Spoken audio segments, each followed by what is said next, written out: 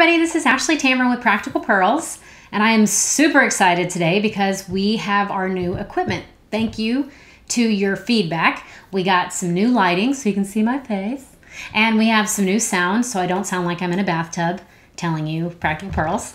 So I'm really excited. We'd love to hear your feedback on if you liked it, if you don't like it, what you think. That really encouraged us and helped us the first time, so keep it coming. I want to talk to you about a subject that's a little bit different than I usually do. I want to talk to you about something spiritual, specifically in the Bible in Matthew chapter 6:25. He is talking, Jesus is talking, and he says one cannot serve both God and mammon. And the first question is, what is mammon? Mammon is money, wealth, income, anything like that. And I think a lot of us usually equate that to someone that's money hungry or obsessed or just like wringing their hands, counting their dollars like, but I don't necessarily think that's what he's talking about. He says in that paragraph, you can't have two masters. And so a lot of us are like, well, I'm not like obsessed with money. What are you even talking about? But just after that, there's a paragraph break.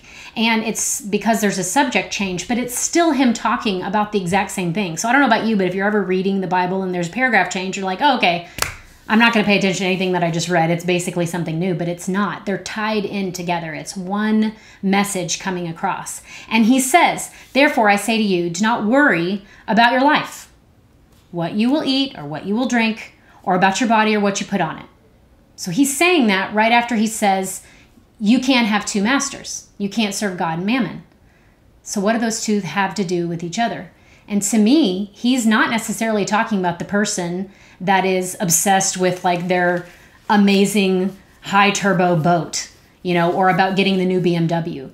I'm not saying that can't apply, but I think he's talking to all of us regular folks that are worried when you don't have what you need. When you don't have the money you need, or your kid's tuition is due, or they need shoes, or you need food on the table, or you just lost your job. Serious stuff. It seems like in those times, at least throughout my life, at different times, college, after college, marriage, at times when things got tight, it consumes your mind. You're like, what are we gonna do?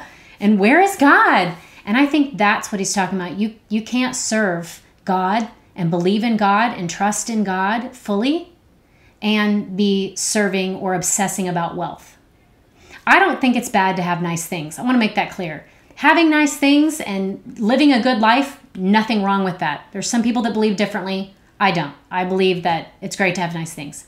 But there is a difference between having nice things and like obsessing over having them or the lack thereof.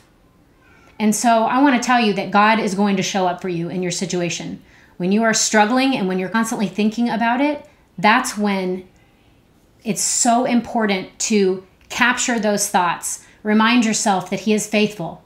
He has always shown up for you. You have not gone down the tubes. He's not an early God. He's not going to be like, hey, just have this here for you just in case, before you freak out or before you need any faith at all.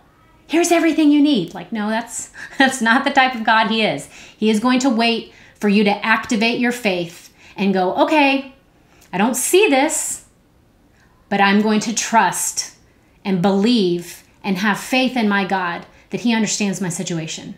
I've prayed for it. I'm doing everything I can, walking in the right direction. You're not excusing yourself from working hard, being diligent, pushing forward, but you're also believing that God is going to come through for you, and he will. He has never let me down. He has never let you down, and he won't forsake you. So I just want to encourage you with that. I want to give you something different, a new word. So please watch it. I want to know your opinion. If you have a different opinion, that does not offend me or scare me. I want to hear what your opinion is on this issue. And I'd love to hear your feedback about anything else you have to say. Please subscribe to our YouTube channel. That really helps us out. We would love for you to do that. And then also check out practicalpearls.com. Thanks. Bye.